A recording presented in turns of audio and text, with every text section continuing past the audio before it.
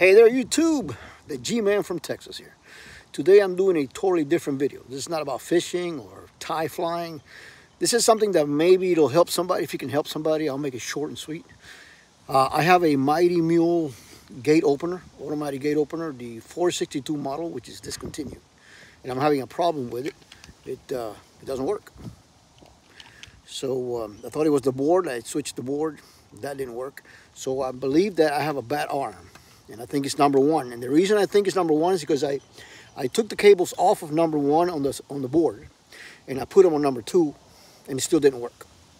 Then I went and I took number two, and it worked on both positions, one and two. So I got a bad arm. I'm going to take it inside and take a look at it, and see what I can find. Hopefully it works. If it not, I won't be making the video.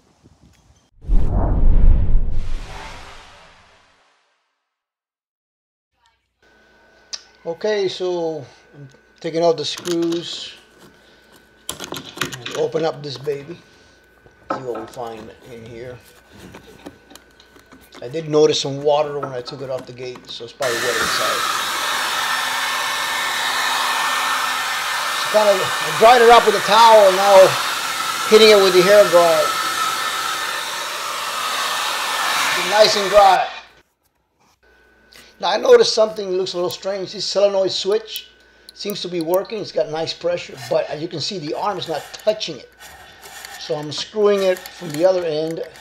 There, it just engaged the solenoid switch. So I'm going to screw it all the way in.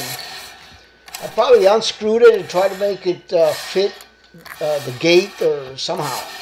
And maybe that was part of the problem. So we'll see. Okay, so I put it back in. As you can see, when I screwed that in, now the arm is all the way in its socket. All right, so putting the rest of the screws in right here, and so we're going to give it a try.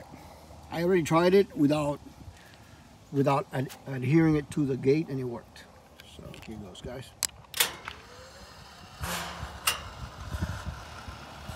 Okay, here it comes. If you do need to replace the arm since it's discontinued, the company says the 2002 XL model arm will fit this application. There he goes, guys.